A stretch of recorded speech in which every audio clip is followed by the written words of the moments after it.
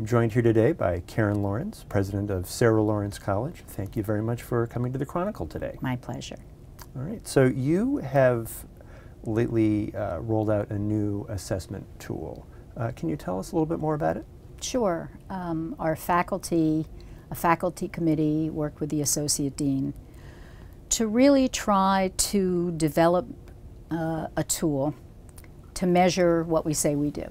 So to provide a demonstration of the value that we think we provide our students, and to help really faculty to chart, and students to chart the progress of each individual student. The tool builds on a culture of evaluation at Sarah Lawrence, which minimizes the importance of grades, although we give them, because the world gives them, but focuses on in-depth narrative evaluations for each student in each course. This would be an additional tool that the faculty in the course would, an assessment that the faculty would provide on top of the other kinds of evaluations. And how is it different from a grade? I gather it's generalizable in some way, right? It looks at six core areas. So there are 6 critical abilities that grew out of an extended discussion, as you can imagine, among the faculty involved on what we thought were abilities that were provided across disciplines according to the rather unique pedagogy at Sarah Lawrence, which is 90% seminars. Each seminar has not only a round table at which there's discussion, which the liberal arts colleges often do, but an independent project called conference work for each student in each seminar. So the faculty are used to evaluating students through a narrative evaluation that is different from a grade. The critical abilities are, I can tell you, would you like to know what they are? To think analytically, to communicate effectively in writing, to exchange ideas effectively orally, to bring innovation to your work, to think independently, and to act on, and to take and act on criticism. And these were abilities, not skills necessarily, not content, but abilities that we feel are pretty much cultivated and developed by the students in almost every course. So it's not a grade, it's a developmental scale. What's different about this is that it helps us track longitudinally each student. So it's in each course. And the faculty member would go to the computer, and when they upload the narrative evaluation and give the grade, they can think in these categories developmentally. So it's from not yet developed to excellent, and gradations in between. It's an additional tool, but it allows us to track a little bit better the progress of students. And its use would be for the students and faculty. So we have a faculty advisor called a Don who is with the student for all 4 years and is really an advisor intellectually, academically, and goes over a program with the student. So it's really for the Don and the student. It will also help us institutionally to figure out if we're doing what we say we think we're doing. And how does it sounds like a little bit like it's a rubric in a way, where you've got different areas divided into different gradations, 1 through 4 or what have you. Except is the difference... It's a metric that's developmental. The only time, and it doesn't pit students against each other, so it's not grading on a curve, it's not really a grade. In order to aggregate it, we would need to combine it and assign some value. But its purpose is not that. It's not a grade. And it would be for discussion between the Don and the student, or the faculty member and the student, to really talk about progress. So if a student appeared not to be progressing in writing, which is something we pride ourselves. It's part of our reputation. We pride ourselves on doing. We do it across disciplines. The scientists write. The mathematicians write at Sarah Lawrence. But we've got to prove what we say we do, and I think parents and students deserve to ask questions about value.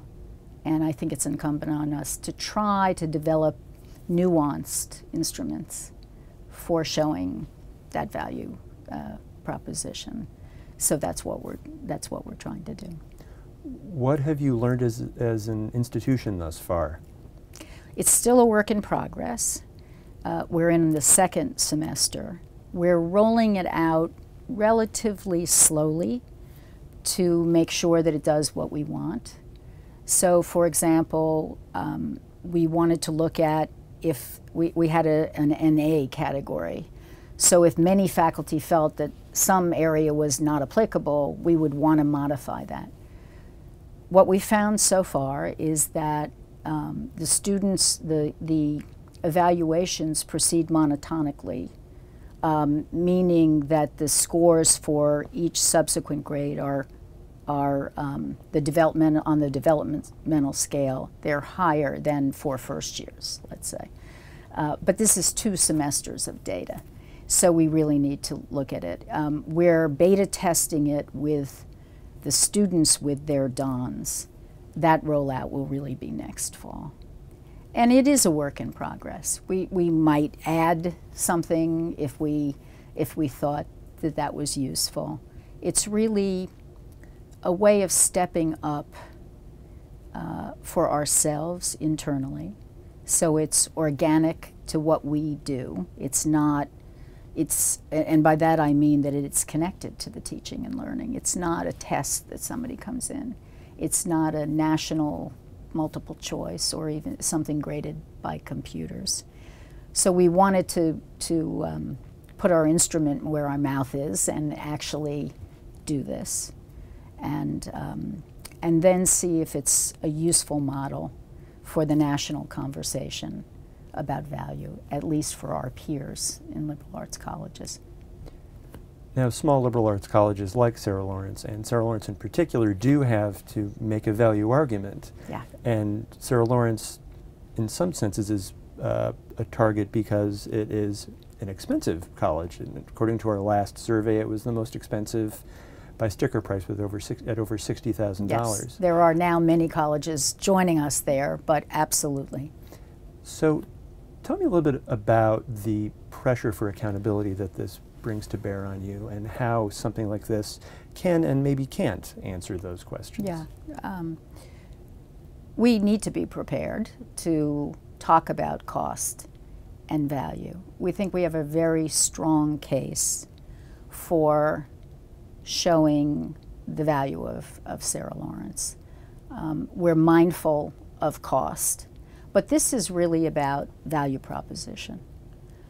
And often it's easy to critique the rather flat-footed measurements suggested or available.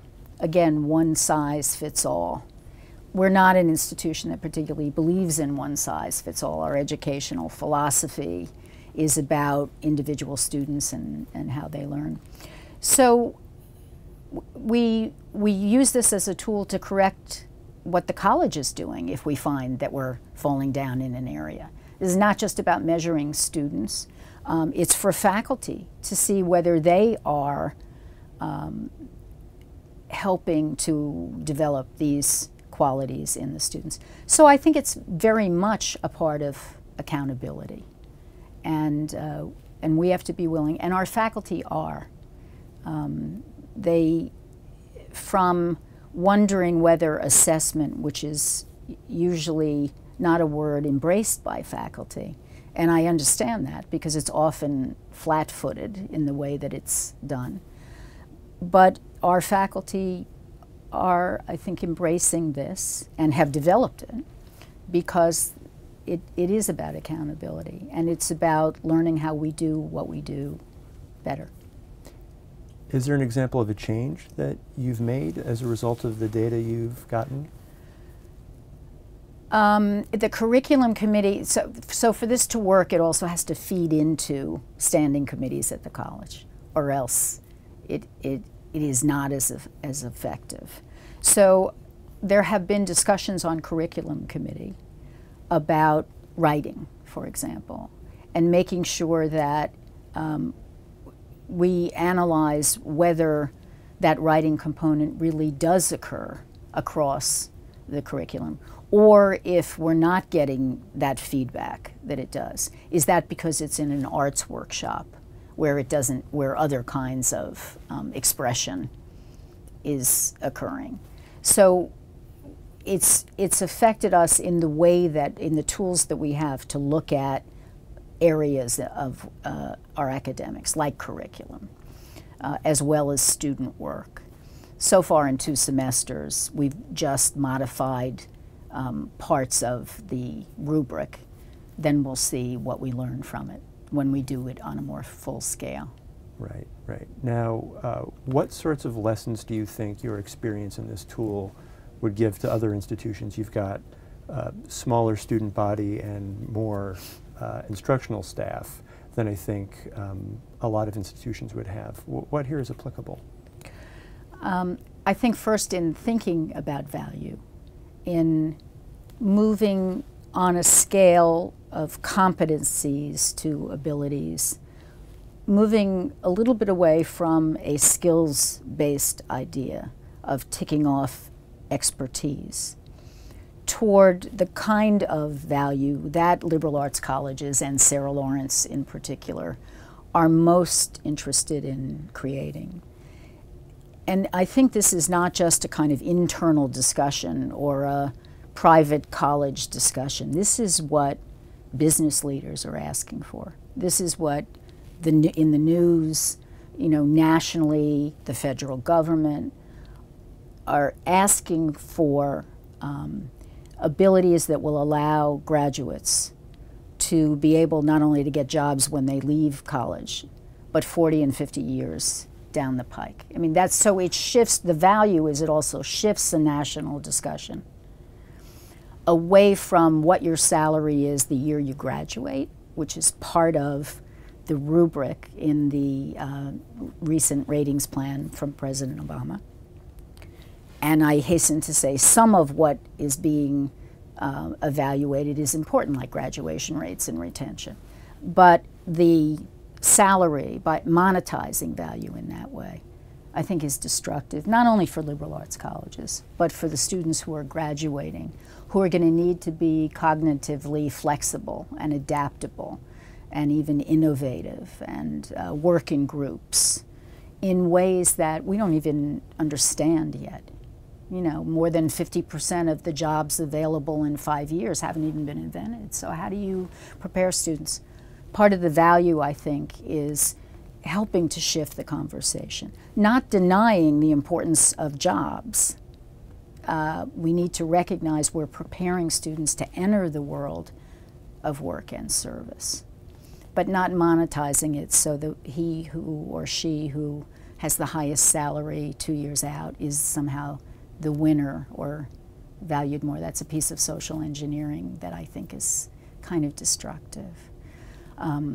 Other benefits, I think it's a way of a faculty agreeing on what they're looking for. It might not be the same for every college, it probably wouldn't be, but the ease with which our faculty can use it to kind of interpolate between the narrative evaluation and the grade is proving a very promising kind of tool for them, so that there's a kind of agreement about what you're looking for. And that's useful, I think. Well, great. Well, thank you very much for joining us today. Thank you.